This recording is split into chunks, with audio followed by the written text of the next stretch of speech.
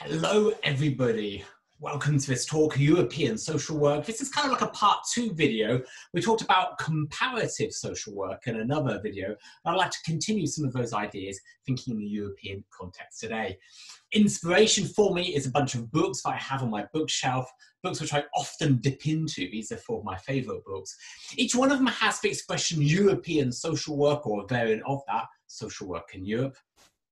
What on earth do these books have as their topic? You know, what is social work in Europe? What are these books about? Natter with your partner, scratch your heads. What might we find inside these books? And I'll give you a clue. There's kind of two distinct meanings which don't really overlap. See if you can guess which. For me, the two particular meanings could be, well, we could investigate social work involving the institutions of the European Union or even the Council of Europe. So we could look at the institutional influence of Europe on our social work. For example, we have the social fund financing various social projects. You know, what kind of social work could be financed by that? Good, that's meaning number one. Meaning number two, another meaning, examining social work in Europe comparatively and identifying commonalities, but also differences. Now, it happens that this second meaning is the meaning that you'll find in those particular book covers. That's typically the central question which authors dealing with European social work are thinking about. Good. So comparative European social work, often describing comparative perspectives within the continent of Europe. Why do you think the European countries are particularly the focus of comparisons? Why? Natter with your partner. What did you come up with? There's a whole bunch of reasons why, when we're comparing, we especially like to do so within Europe itself. Firstly, of course, the shared context. You know, you've got a shared history, shared culture, shared identity. You know, we're all Europeans.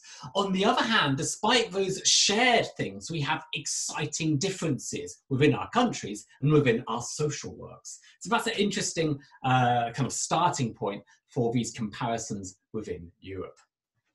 Other reasons why we compare a lot: very high mobility levels. Lots of people in Europe have lived in another European country. It's very easy to travel between them. Okay, I'm recording this in April 2020. It's not very easy this month, but by and large it is. And when I came to Germany 20 years ago, I was dazzled with the fact that the trains at my local train station would go through other European countries. You know, this train would go to the Netherlands. This train was headed for Switzerland. You know, so you can be on a train, you can cross borders, you know, people are speaking one language around you, and suddenly the train will stop and more people will come in and they'll be speaking a different language. That's how Europe is, isn't it? So the ease of travel. Now, at the university, we've also got the Bologna Declaration, signed just over 20 years ago by our European education ministers, committing us to have more of a European dimension in our studies at the university. So, you know, I'm encouraged to talk about European questions when I'm teaching social work. And of course, that's a great pleasure and a great privilege. So the Bologna process is formally the motor for much of this. We've also got great funding opportunities. One of the nicest aspects of my work in Fechter is encouraging you guys, my students, to get mobile, to consider working, to consider studying in another European country. And of course, it's great, you know, you've got these Erasmus grants, you've got scholarships to support you in doing so. So your generation students, you can be much more mobile than I was when I was a student 25 years ago. Final point, we've got great places for our research. We've got various networks where we can link in with other scholars who are also interested. We've got great journals such as this one, the European Journal of Social Work, to publish our findings in. So there's a whole bunch of reasons why this European comparative social work scene is particularly vibrant. Good. I mentioned just now there's exciting differences in social work in different countries, and that's a nice point to think about. Why is social work in many European countries different in its form and in its methods today? How did social work get to be so diverse? Once again, natter with your partner, discuss with your partner, collect reasons for the differences. What did you come up with? You've probably got quite a long list. There really are a number of interesting reasons. Firstly, and most obviously, language. You know, looking across the border at France, say, you know, our discussions of social work take place in the German language. Theirs are taking place in French. We're going to be developing our own ideas independently. And this leads to another interesting concept, the idea of academic discourses. As Germans, you might say wissenschaftliche Diskurse. So the idea of scholarly discourses. What are our scholars writing about, thinking about? And it's about the same as elsewhere. To give a nice example, I happen to have a book on my desk right now. I'm thinking about social work history. I stumbled across this book in the library. And if you can read German, I guess the title might well make sense to you. It's by Dollinger and it's called Die Pädagogik der sozialen Frage. And I saw a title and I thought to myself, wow, you know, that's a weird way of looking at the social question, the pedagogy of the social question. Completely natural in the German language. I'm not even sure if I can translate the title, the pedagogy of the social question. It doesn't have the same ring to it in the English language. And a Brit who hadn't lived in Germany would struggle to get their head around that particular discourse or that particular concept. So our languages shape our own academic discourses, which don't always stretch over borders. Religion, we've got religious diversity, you know, you've got Protestant and Catholic churches with quite distinct ways of thinking about welfare, and that will shape social work. You've got politics, and you've got particular political coalitions and particular forms of political consensus. You know, German politics, very much politics of the centre, maybe the centre-right. You know, our Nordic friends would have their classic social democratic traditions with more centre-left politics, and that's going to shape differences in social work. Good. Size, you know, social work in Luxembourg is going to be different from social work in Germany, obviously because of the size.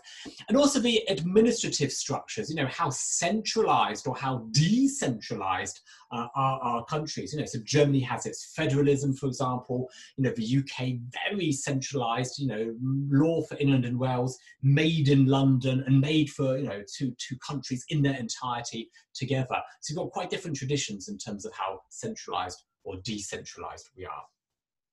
Then, of course, we've got this fascinating question of national culture, national character, national values. You know, there's a certain way of thinking about things, and it just seems right to think about this in one place and not in another. So, you know, for an example, in the Nordic countries, you know, they have that culture of inclusion. So it's a natural idea for them. It's a natural word for them to use. It's throughout their institutions, you know, from school onwards or from kindergarten onwards. You know, in Germany, we've got our own national kind of values and things that we find good. We love the idea of integration in Germany. Going back to academic discourses, when I was a student in Germany, hearing the German language, I was always meeting that word Integration, Eingliederung. You know, this is a real concept in German social work law, for example. And I think that that's anchored culturally as well. You know, there's some things that we as cultures find good. Other examples, you know, in the Catholic countries, you often find family good, and that's something to be promoted. Good. We've got reasons for diversity, social history. You know, there's different social histories in Britain and Germany, and you can read these lovely rich accounts and understand cultural differences that have come from that social history, but have then shaped our social policy and our social work. It goes without saying, these points I've listed here are all very interrelated. I'm going to flip my question over. We've been considering differences. Let's do the opposite thing. Let's consider why things are the same, if not all over Europe, then certainly in large chunks of Europe. What factors have helped make social work in European countries somewhat similar? Again, natter with your neighbour, think what you can come up with. Yeah, what did you and your partner list? There's a whole bunch of reasons that immediately came to my mind. It goes without saying, although I've celebrated different languages, we have common languages. You know, our Austrian friends can read our German books and vice versa, and presumably half our Swiss friends. You know, or you've got, you know, people in Belgium reading French social work literature. Moreover, we can often read the literature of our neighbouring countries. So if I'm in Portugal, I'm guessing I can read papers by my Spanish peers as well. You know, so we have certainly linguistic possibilities even within our linguistic diversity. And of course, English is a common second language, lingua franca, for the scientific community. shared high living standards.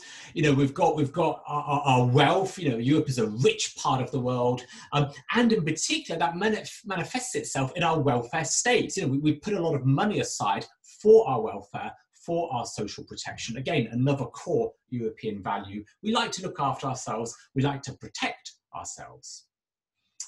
Although we have political diversity, there are certain European political traditions, again, maybe shaped around bits of Europe rather than the whole thing. But certainly if you look at, say, you know, Central European states, we used to talk about Rhineland capitalism in the 20th century, noting how this economic social model, you know, of many of the countries along the Rhine, you know, has parallels. And again, you know, you can see that I've already mentioned the, you know, kind of centre-right political traditions, political consensus in so many continental European countries. And again, the Nordic people with their own kind of common political traditions. Professional mobility. As students, you can be mobile. Lecturers are mobile. You might have guest lecturers from your neighbouring European country or another European country coming in one week to talk about some topic or another. And again, that will influence students to think European. We've got exchange programs. We've got conferences. You know, our conference scene is wonderful. I can easily hop over to Holland for a social work conference. You know, so we're quite mobile, and we're used to dealing with scholars from our neighbouring European countries. And finally, though we do have distinct histories, there's overlaps in our social history. You know, going back to my social question, think about industrialization in Germany in, say, Bismarck's time, you know, but you had the same industrial working class communities in Belgium, in the north of France, you know, so there's great parallels there. And again, think about our culture, think about our social institutions such as the church, you know, binding social policy and social work development together. One final thing I want to talk about before I come to a close. I gave you those 4 book covers, books which I'm quite passionate about. 2 of them happen to be by the same author, actually, a guy called Walter Lorenz. And he really is worth talking about briefly because he is so well cited. If you go to Britain or Ireland, 2 places where he's lived and worked, a lot of people you meet will know his ideas. And books that he wrote 25 years ago are still cited today. So for me, he's definitely the key European social work author. And isn't it nice that he happens to be German born? 2 books which I'll draw your attention to. One is much older, actually. It's just 25 years old, but still very readable today. Lorenz is looking at social work in its cultural context, relating it to a country's history, looking at the role of social work in the wider project of welfare states, which in turn is part of the project of building a nation state itself. A really, really readable book. And a kind of successor to it, published something like 12 years later, is Perspectives on European Social Work. And I find it particularly interesting because of the first chapter, where Lorenz has a kind of theoretical framework for comparing social work in a European comparison. And I find it really, really quite stimulating. Of course, I'm German, so I love all that theoretical stuff. Great. If you don't want to read a book in English, both of those Lorenz texts are actually penned in English. If you want to read a German introduction, my favourite one is this one from Peter Irdat here. You can see it written down there. And you can see my copy here. It's got all these lovely yellow post-it notes. Each time Irdat was noting something that I hadn't thought of before, I stuck a little yellow post-it note in. And I've got some like 30 or 35 post-it notes in here. That's way too many. But I like it when a book gives me lots of new perspectives. Hey, hope you've enjoyed this talk. I shall come to a close now. Thanks for your interest.